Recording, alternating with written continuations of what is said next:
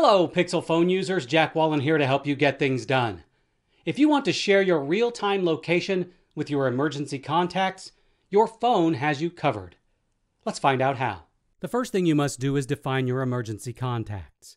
To do this, open the Personal Safety app and then, from the main window, tap the gear icon in the upper left corner.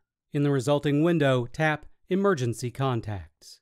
In the Emergency Contacts window, if you haven't already defined those contacts, tap Add Contact and select the contact you want to add. Now that you have your emergency contacts defined, you can start using the emergency sharing feature. To do this, open the Personal Safety app again, or just back out of the Settings window and tap Emergency Sharing at the bottom right. In the Emergency Sharing window, type a location where you will be and tap Share. Once the service starts, your contacts will be alerted. You can then stop the service by tapping Stop at the top right.